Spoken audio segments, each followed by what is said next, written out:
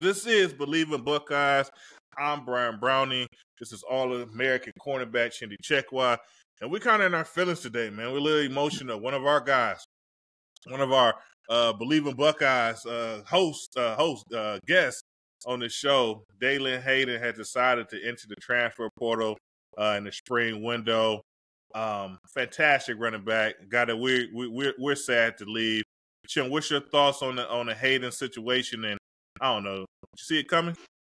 Yeah, I didn't really see it coming so much. I mean, I think it was one of the things that was kind of in the back of my mind. I know when we had him on the show, he said like, "Look, I'm here to compete, and I'm gonna play it out, and I'm here to stay." Right, and that's truly what his focus was.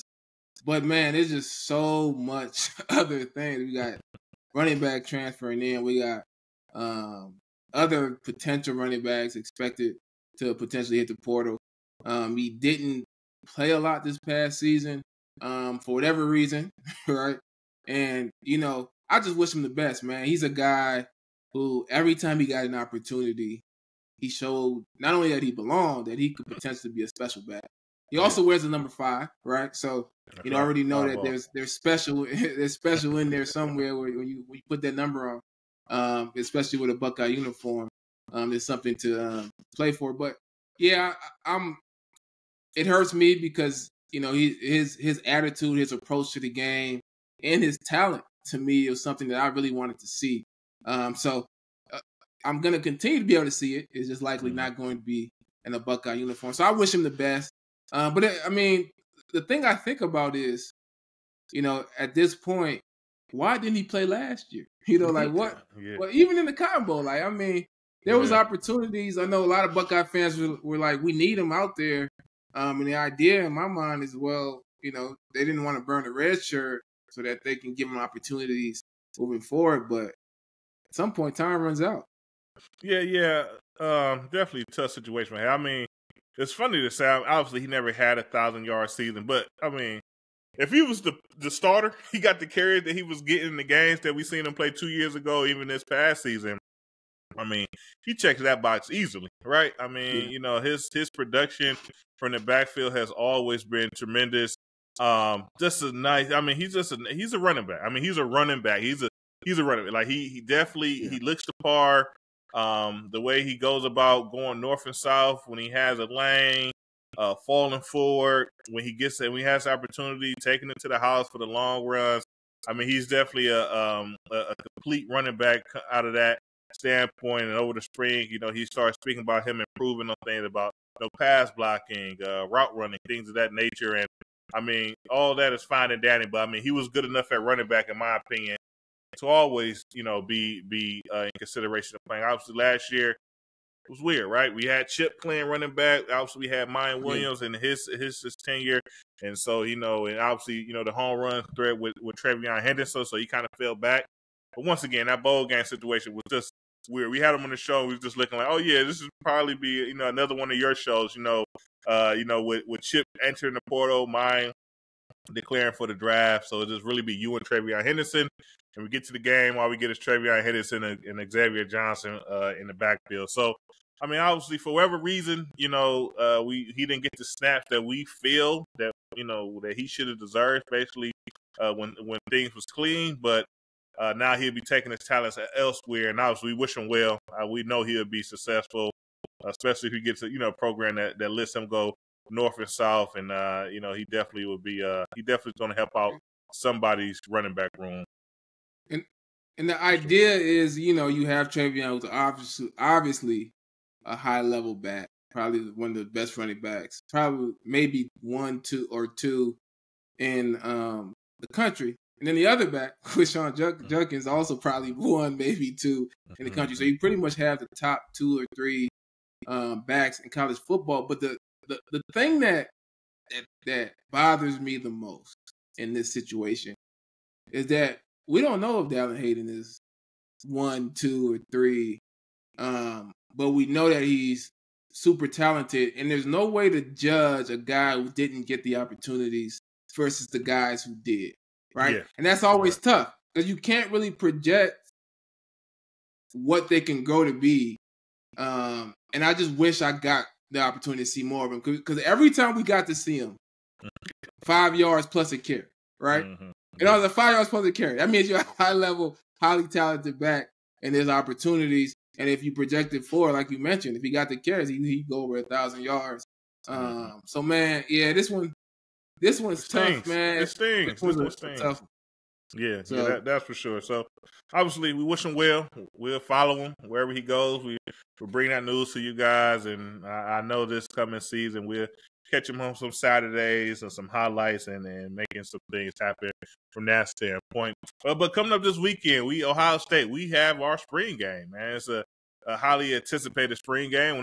Whenever there's quarterback competition, it's a very highly anticipated spring game, right? But this year kind of makes it special. First time ever that the spring game would be nationally televised on Fox. I mean, I guess with our all-star roster, us winning, I'm gonna say we won the all season across the nation. More people want to kind of tune into that. What's your thoughts on Ohio State landing that national TV spot? And it being unique, does it matter, or what's your thoughts on that situation, Joe?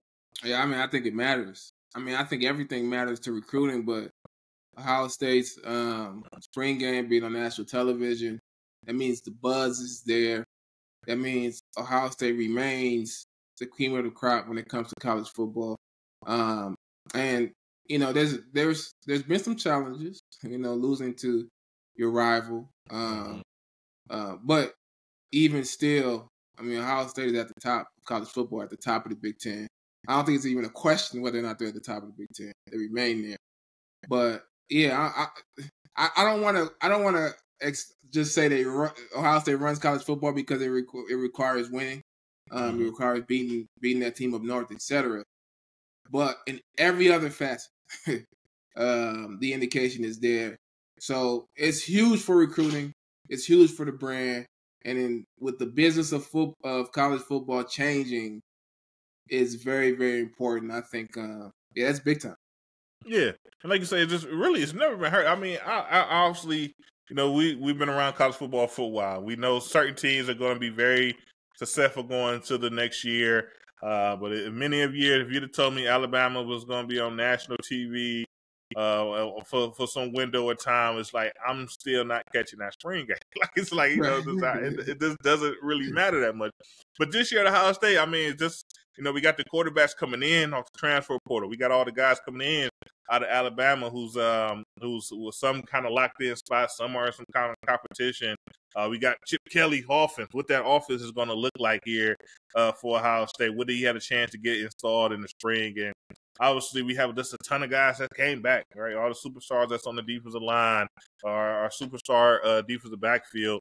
It's a lot to it. So I think it's definitely a positive thing. I don't see any negatives to it. So kind of get out there, and have fun with it. Obviously, when it comes to the spring game, it's kind of like a glorified scrimmage, more or less, right? Sometimes it's not really even real football. It's kind of like a game that the head coach kind of made up, the offense versus defense type of situation. But I think it's going to be good to see. Hopefully we get it nice, right? They split the teams down the middle.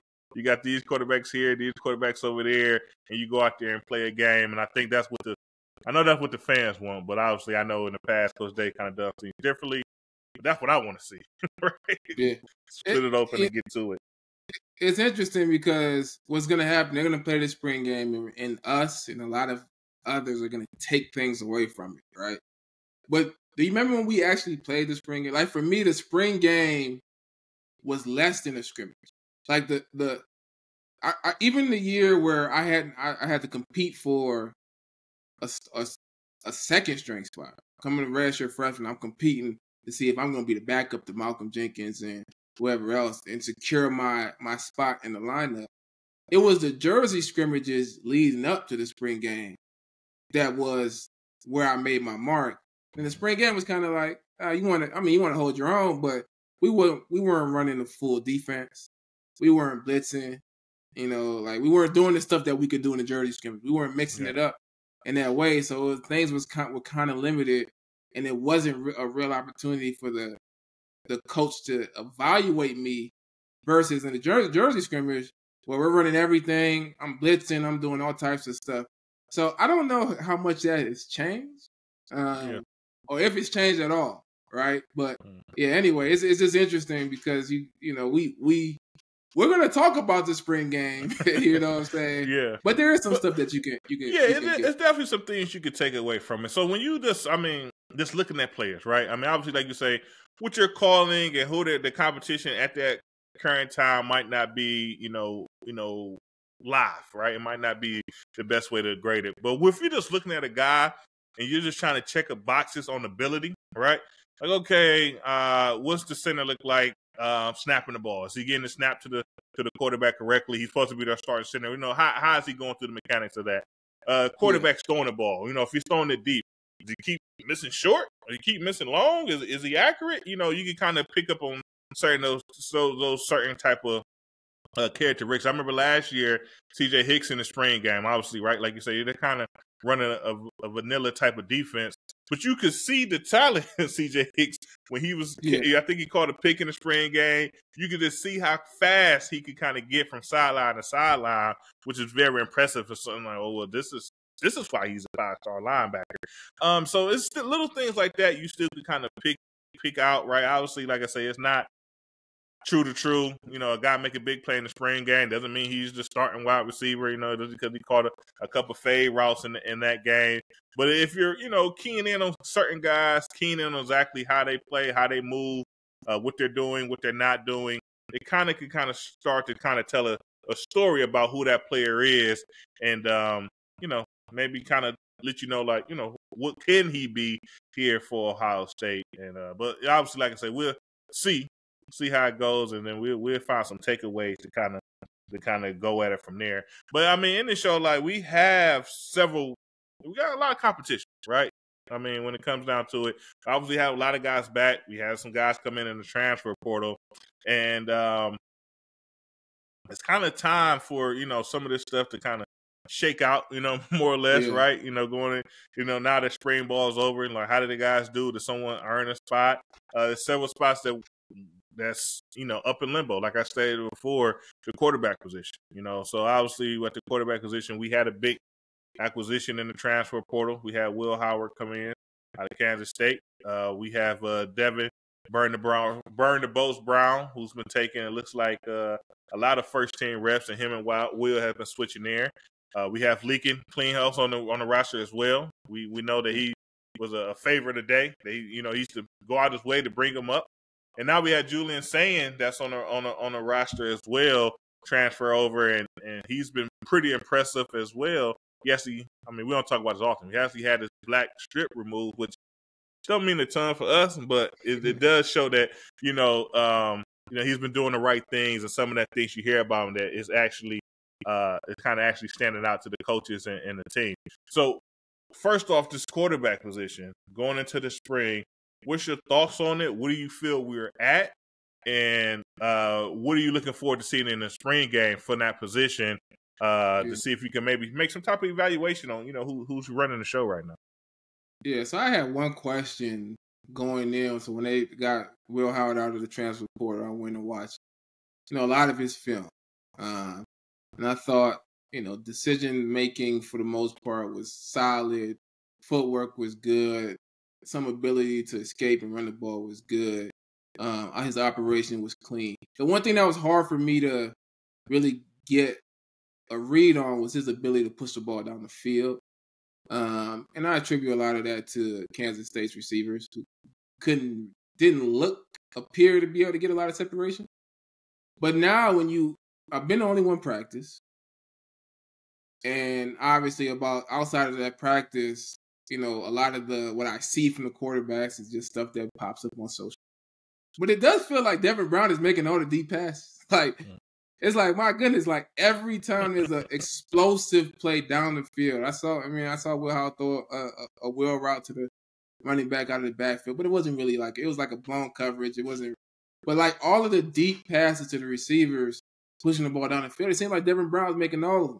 Now, I don't know what that means because one, I'm only talking about the stuff that I saw, right? Right. But I do think, I came in initially saying, okay, it's going to be hard for Devin Brown to compete against a guy who's put out so much game tape. I mean, it's not the game tape that just shows that he's by far the best quarterback or anything like that.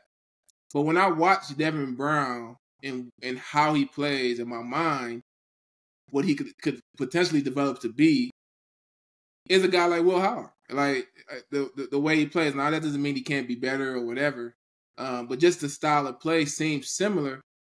And they clearly got Will Howard for a reason. It almost feels like Devin Brown is competing against who the coaches want him to be, right?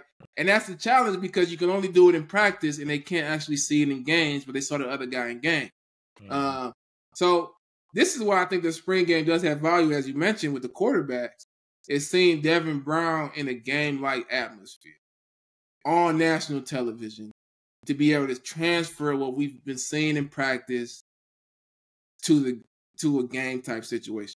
We like the way he talks. We like the way he competes. We like everything, but the one thing that is still a question is when it comes game time and he has to drop back and throw the ball, does he do it with confidence?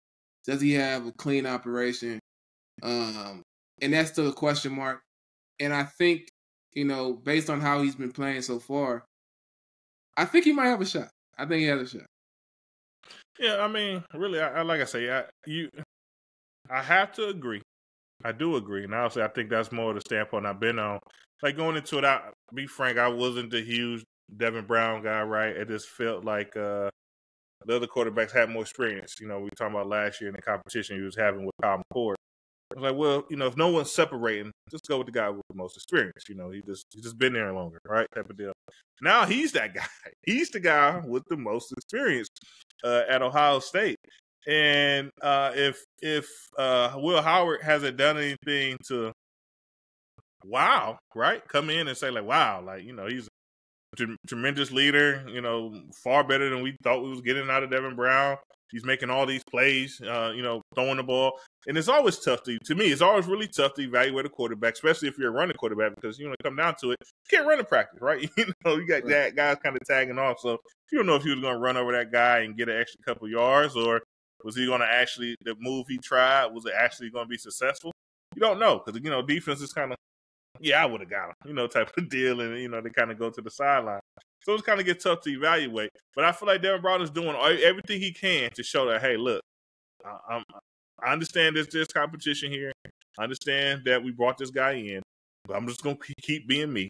I'm going to keep doing the right things. I'm going to be a leader on the field, off the field, in the media. I'm just going to go out here and be my best self and let the chips fall where they may.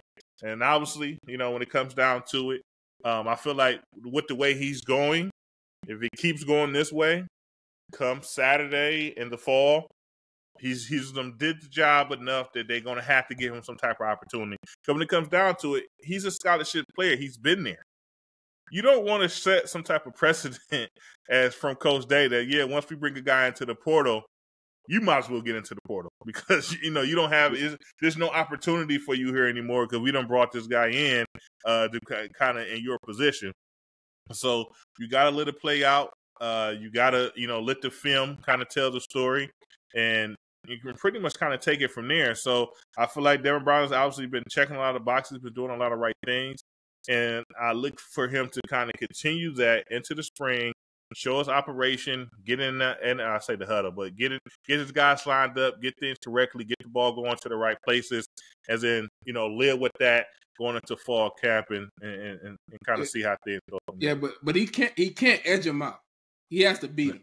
Like it's like you're fighting the champ. And I'm not saying Will Howard is the champ or anything like that, but the challenge, I always go back to the challenge is they know who they're getting in Will Howard. Maybe they can learn some more being with him every day and whatever. But they know, they're fairly certain who this guy is. Devin Brown has to show them that I am clearly better than what y'all have seen. And it's hard to do in practice unless you're throwing touchdowns. I mean, if you're throwing touchdowns, you're getting explosive plays, that's enough to tell a coach, like, look, we got to put this guy on the field because If he's creating explosive plays, we're winning football game. And it's really that simple. The other guy could be doing all the right things, but this guy is pushing the ball down the field. We got dogs on the outside, and he's getting it to him. And that's what he's going to have to do to win it. And he's going to have to do it in the spring game. He's going to have to do it over and over again. So the coaches is like, look, we're going to win with him. We're going to lose with him. But this is the guy because his upside is up enough that, we're not going to go with the safe pick. So I'm interested to see how this quarterback and it's funny enough, obviously we like competition, but if you're Coach Day, you're Chip Kelly, you want to know who that starter is yesterday. Like they don't it's nice and fun to compete. Everybody, bring their best game, but they want to make a decision that they can feel comfortable with and sleep with at night. So we'll just kind of have to see if anything is said from that standpoint. Another position group I guess 2 years in a row, the offensive line. A lot of competition around the offensive line. Obviously, we are returning. It's funny because we're returning 4 starters on the offensive line, but there's still like a lot of competition around it, right? So we have Josh Simmons at left tackle, who seems to be pretty set in that position. Left guard, Donovan Jackson, he most likely definitely set at that position. But then things kind of become a little bit question marky from there. So at the center position, we brought in Seth McLaughlin out of Alabama, who's a starting center for them. Obviously, our start center is back, and Carson Hinsman. He's kind of, he's a start center. But there's some competition at that position. Our right guard, we did lose to the NFL draft. So there's legit competition at that position. Who's going to fill in, take over that role? But then Josh Fryer at the right tackle position, we understand that there are still some competition there, even though he started at that role all season last year with Tegra Shabola at that right tackle position. Questions there. Luke Montgomery at the right guard position. Going to his second year, but a lot of buzz, a lot of good things being said about him as a player at Ohio State on the offensive line. And then also the player who started in the bowl game at that right guard position, Enoch, I'm going to push his last name, but Mahi at their right guard position is also in competition for it as well. And you had a funny take about this, right? A lot of people like competition, but give the people your take on the offensive line and what's your thoughts on how things should be going at this point.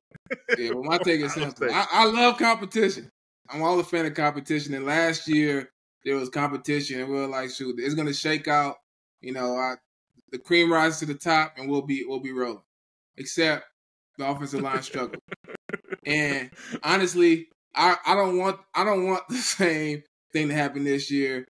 And I am not, I'm not giving the benefit of the doubt that they're going to identify the right guy and make things happen. I saw the bowl game. It was one of the worst offensive line performances, and it wasn't the entire offensive line. So that right guard, to me, that right guard position, I would rather them identify who they want. Is it going to be Fryer? Is it going to be Luke Montgomery? Is it, identify who that is. Because the shuffling around, the uncertainty, I'm not, normally I would say it's great competition, it's a good problem to have, et cetera, et cetera. But they need to hit the ground running. And I don't want to see, what we saw in that Cotton Bowl again, or what we saw to start the season last year. Yeah, and I had to completely agree. I mean, obviously, it's funny enough, former players, obviously, as you guys could imagine, we have group chats and we kind of talk. We might not talk for years, but we get to the game, everybody's kind of like, man, what's going on with it? And I mean, on the offensive line up front, it's like we just had a lot of questions about, essentially what was going on, like you said, especially when it came down to that bowl game. Just like it was a lot of this uncertainty, a lot of things going on that you just really cannot explain. And just a lot of missed blocks, a lot of guys running into the backfield to make a play. So, it's almost like at this point, it's like, let's not have so much competition on the off the line.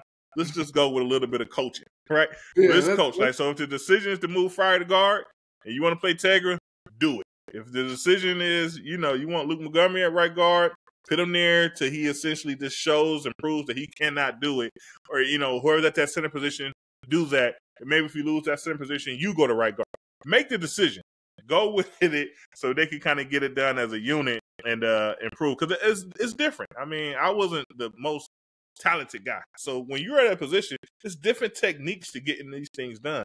Everyone is not Paris Johnson, right? Paris Johnson, we would ever take him a known off the tackle, plug him at guard, let him play, and he did a fantastic job. Most people cannot do that, and you need to kind of be in your position so you could learn how to get everything done, these positions, these blocks on these plays, and that's to kind of master it to take it into the season. And so I go back to that bowl game. Why didn't Dallin Hayden get an opportunity to play? Because the talk has always been, and some of it came from him as well, where he wanted to improve in pass blocking, improve in catching the ball off the backfield. But pass blocking couldn't have been the reason why he didn't play, because what we saw from the offensive line was much worse than any running back could have done. So I don't want to see a repeat of that. I don't ever want us to be comfortable enough. This guy's been doing well in practice, et cetera, et cetera. Let's put him out there in the game. Let's reward him. That's not a reward. Putting a guy out there and having that result is unacceptable. So let's not do that anymore. We've seen enough. Let's get a guy that we trust to be able to play that position, and let's get them ready for the season, man. We got too much firepower on the outside. We got too much firepower at running back. We have a quarterback that there's some unknowns, and honestly, man, Kyle McCord got a lot of flack or whatever for his play. I thought we did him a disservice last year by not having a strong run game to start the season and not being really solid up front to support a first-year starter at a quarterback who didn't have a bunch of escapability back there in the pocket, right? I think we did him a disservice, and I don't want to see that play out again. Yeah, and I obviously I would just have to agree for the sake of time. We always can talk about that, but for the sake of time, I agree 100%. But also, we're gonna have some competition at the will linebacker position between. It's really between. I don't know how it's gonna go, but that C.J. Hicks, Sonny Styles are kind of battle it out. I imagine we'll see both of them when it comes to the season. Tight end positions competition there as well. G. Scott Jr. has been in the longest. We did bring in Will Karsmack out of Ohio, out of transfer portal. Jeremiah Thurman in the tight end position, so he's kind of young there. So it's kind of, unknown who will be the starter. I imagine G. Scott would be able to hold it down in certain situations. You put a bigger guy out there for running situations. It says some competition at wide receiver. It's just too many guys. We can kind of name them all. I'm sure that they'll be able to kind of figure out how to get Jeremiah Smith. More competition out there. Jeremiah Smith is starting. I don't care what the depth chart says. He could be 4th or 5th on the depth chart. He's getting targets. Yeah. There's too many social media shots of him jumping up and catching the ball with his one hand. He's gonna get targets. The myth of Ballard. Yeah, Jaden Ballard. Yeah. The myth of Jaden Ballard continues. I'm not sure if he gets the opportunities, but every time we see him in the spring game, practice, whatever, he's catching some long, deep ball, running past guys. But he just might be a legend. He just might, there's been some guys that just been legendary in terms of what they can do, but we actually don't get to really see it in live action. So, I don't know. I don't know. We'll see. Emeka Egbuka, Cardinal Tate, those guys will be out there. Young guys, Brandon Ennis, Bryson Rogers, will be making plays as well. So, we got this good problems to have right there at that wide receiver position. But that's kind of what we're looking at going into spring. Obviously, it'll be an exciting time for us to go out there and actually see the guys. Put on the scarlet and gray, go out there and compete. So next show we have our recap of the spring game and kind of go over what we can see. But that's our show for today. Once again, the show is brought to you by Bet Online. You can follow us on all the features of Spotify, iTunes, YouTube. Feel free to reach out to us. We'll reach back out to you. And that's how we like to end our show with a nice OH. Ayo. Go Bucks, and we'll catch you guys next time. Go Bucks.